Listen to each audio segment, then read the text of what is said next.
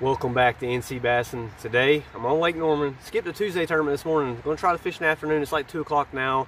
The bite in the fall is usually better in the afternoon, but it could be tough conditions today. There's not a cloud in the sky. Little to no wind. It's like 3 miles per hour now, but it's supposed to get calm as the day goes on. But it is fall, so the bite should pick up as the day goes on. It is a warming trend too. We had a big cold front come through last weekend, but today I'm going to try to show you guys how to fish bridges, how I fish bridges. One of my favorite ways to catch fish, especially during the transition time. I mean, really all year you can catch fish on bridges. I mean, it's one of my favorite ways to catch them because you can run spot to spot and you can get a pattern where they're at. Sometimes they're on the pilings. Most of the time they're on the corners. And the biggest thing about bridges is a pinch point in the main river channel or the main creek channel if it's in the creek. But fish can load up there. Fish that are traveling through there stop there. They don't stay there very long, but current is the main thing that causes me to fish bridges. You need current or wind. Wind causes current, and that makes these fish stack up on there just like it's a river. They usually sit on the back side of the current. Sometimes when there's no current like today, they're on the front side. They're usually on the points. You got 4 points or corners, whatever you want to call them. The corners are usually where the fish are at. You got riprap banks down the sides of them. They can be on that a lot. That's usually not the best spots, but sometimes they're on that. But usually the corners are the best in the first set of pilings. But sometimes they're out in the middle on the middle pilings. I don't fish much, but I'm gonna try to go through how I fish the bridges.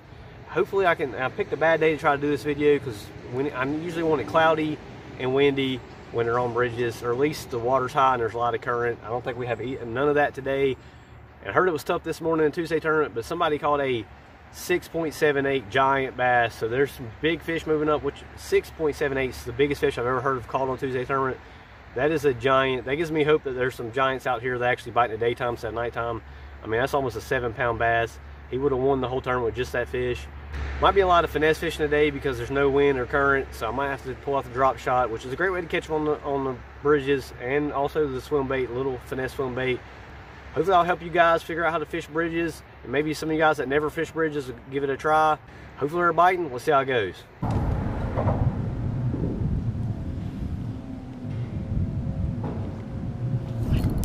There we go. He's on the pilings. That is super loose. It's not giant, but I came up schooling a minute ago. This is that. Oh no, not my worm. I was on the, still floating at least. I was on the right bait scent right there. That's close to a keeper. You can catch a lot of fish this size doing that. The first 2 sets of pilings are the best, and the ones that touch the creek channel are good too. Fish came up schooling a minute ago. He's probably a keeper, but his tail's all messed up.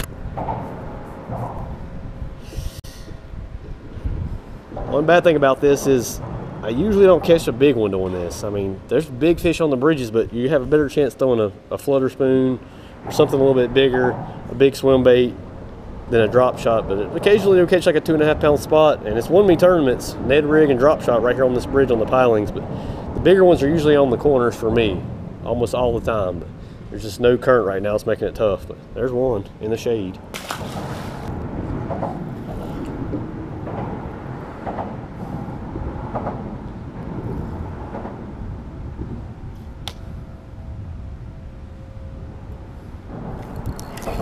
Oh man, it's got some pull to it. I see my line just stop. Yeah, I know it ain't hitting the bottom when it's 45 foot out here. It'll take a while if it did. That's why you fish bridges, guys. Decent little spot. He was about 20 foot down probably. That's one thing about drop shots I hate is netting them because he's puking up crawfish, it looks like. Man, that's digested shad. Same size, it's a little fatter. They're on the front side instead of the back side where the current's coming in. There's literally no wind. So there'd be a south wind if we have any wind. It's just 1 mile per hour, and as you guys can see, there's no wind. 14.5, we'll let him go. He's fat though.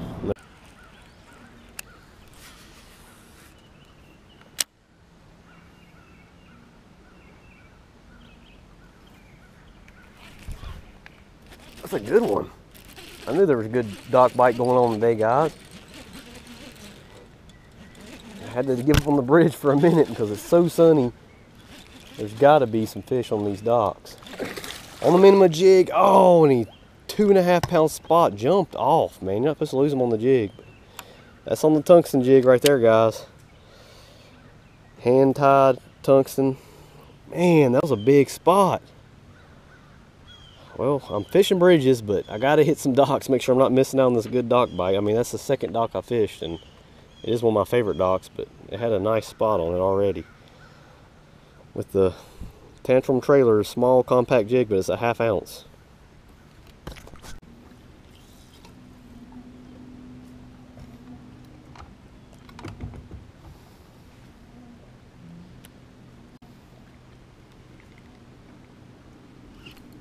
There we go, drop shot fish. Shady dock. I know this is nowhere near a bridge, but I had to keep the docks honest, guys. I could probably catch more on docks right now. I mean, every fish I've caught so far has been a keeper. He's pushing a keeper. Nah, he's probably 13.5. Nah, he's probably 14. He's a keeper too. Skin hooked him. Got some Gamakatsus now, but I still got that fusion hook on there. It's not bad. Just gotta bend it out a little bit. It's a little mosquito hook. You gotta take it real easy. Good tip with a drop shot, guys, is don't make long casts. I mean, the most frustrating part about a drop shot, especially around rocks, is getting hung up and having to retie a whole rig and try. Sometimes you just lose the weight, which ain't as bad, but a lot of times you use the whole rig, and you need braid for sure. Like that second fish I had, you guys seen, I could see my white braid line stop, and I knew I had a fish. You need high vis line, or at least some kind of braid. On that rock bait synth, this is a small little worm, not a way to catch big giant fish, and probably one of my least favorite ways to fish. But if you fish more vertical, you'll lose a lot less rigs instead of making long casts. Just get it near, not near too much cover, but close to it. And this shade, I mean, when it's real sunny like this is the biggest dock with the most shade. That's why I had to stop here. Decent little fish. I mean, we got 3 keepers and lost a good one on the jig. If it's a tournament, I'd be throwing a jig and probably only got that one bite, but that'd been a good fish to land. These are not quality fish, but they're keepers right now. A lot of times you'll catch just 10-inch small spots, but drop shot will flat out catch them. If you just want to catch fish, shaky head or drop shot, Ned rig, I mean, especially when these fish are suspended like they are now, a drop shot's kind of hard to beat for anything.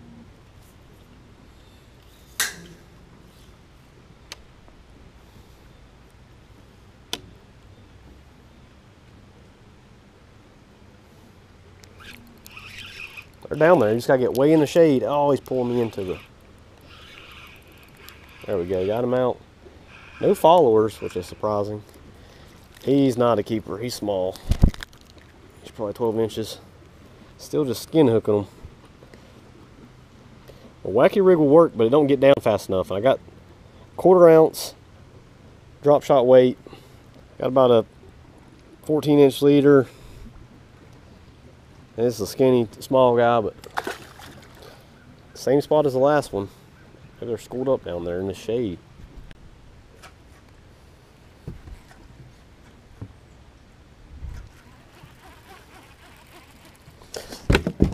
Are you kidding me? Had my rod hanging off, about lost it. He's tiny. Oh my gosh, do not leave a drop shot hanging off the side of the boat, guys. Had to make a cast with a jig way back in that shade. I don't know if you guys seen that, but literally had that much line out. He pulled some drag out, less than that, and he just come up and took it. I'm telling you, these fish are suspended. 4 foot of line just hanging off the side of the boat like an idiot. If he'd have lost my rod, I'd have been devastated. This is my new, the most money I've spent on a rod, 130 bucks with a $80 reel. That Falcon low rider, I'm really liking it. It has excellent feel. The Iowa XLer, the 3000 size. He's a tiny one, but man, he about took my rod. That was crazy.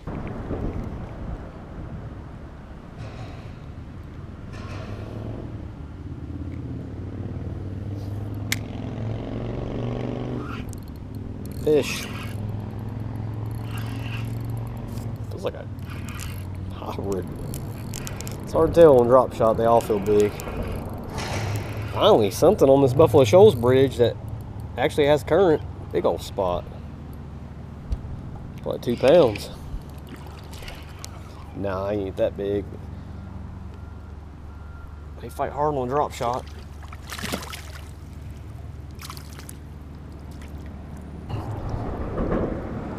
Biggest fish I've landed today.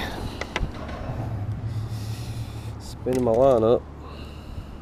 Popped it off a little hang up down there and got this guy. Actually, there's some more fish down there. There's actually current on this Buffalo Shoals bridge. He's close to 2 pounds. I mean, he's a good one. Drop shot in the bridge pilings. I mean, it's a tactic that works. Probably not the funnest way to fish, but it will certainly catch them. And they fight hard on a little spinning rod.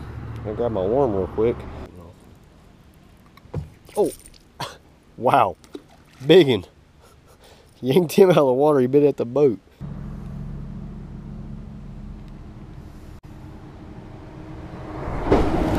Got him that time. He's coming up. Oh, little largemouth. Can't believe he took my worm. 2 in a row take my worm after catching right under the bridge. Marked him on the back graph. Looking back at it and seen him. Elite 7's a lot better than my front graph, but of course when it's not a tournament, my front graph's actually working today. It's been having a lot of issues. Fish is cold. Water temperature 67.5 back here. Little largemouth in the mud. Only throwing a drop shot in the mud, but right under the bridge in the deepest spot. Well, they're usually on the pilings, but sometimes they're just right in the middle. You gotta see your graph. I'm not seeing bait back here like I usually do, but they're probably back here in this current. Then had the camera going, guys. Right back down there, another largemouth. I'm glad you didn't see it because I thought he was good size at first. We'll just skin hooked him. It's a bad thing about flipping him in on the drop shot. He's got a broken jaw. Look at that. That's from a cold tag right there, guys. Poor guy. Look, you can tell where he's been caught too.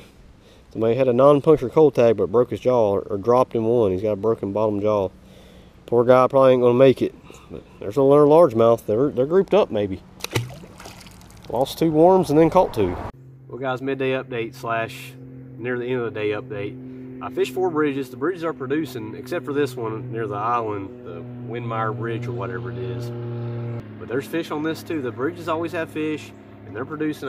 It's not my favorite way to fish with a drop shot. I'd rather be, if we had wind and clouds, I'd catch them on the crankbait. You guys know I love throwing the crankbait on bridges, but swim bait works good too. But drop shot on the pilings, you can't beat it.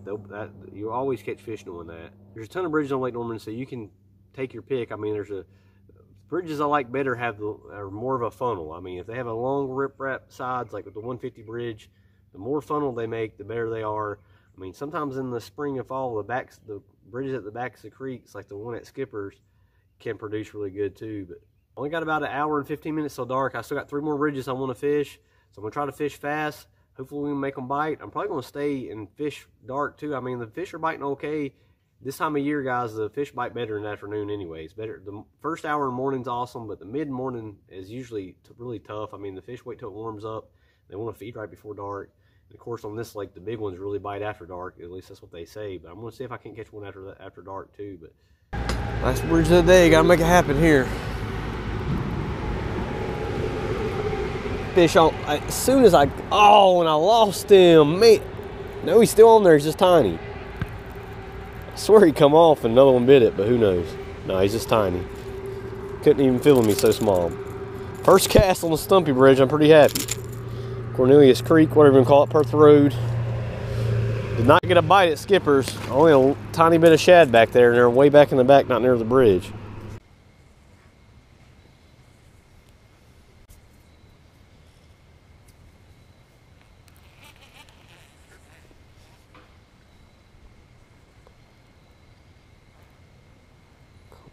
There's always a fish on this light. There we go. Finally, I was just saying. It's been at least an hour after dark and I haven't got a bite yet, guys. There's one. He bit it swimming, so I might go to a chatterbait. The minima jig. He bit it when I was reeling it in. He's not big at all, but finally got one after dark. There we go. Finally. Not big at all. On the minima jig.